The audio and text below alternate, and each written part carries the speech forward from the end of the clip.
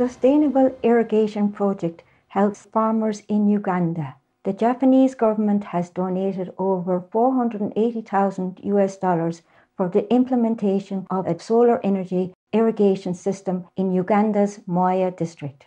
Developed by the Food and Agricultural Organization of the United Nations, the project's solar panels, pumps, and watering device have been adjusted according to the availability of water and crop requirements.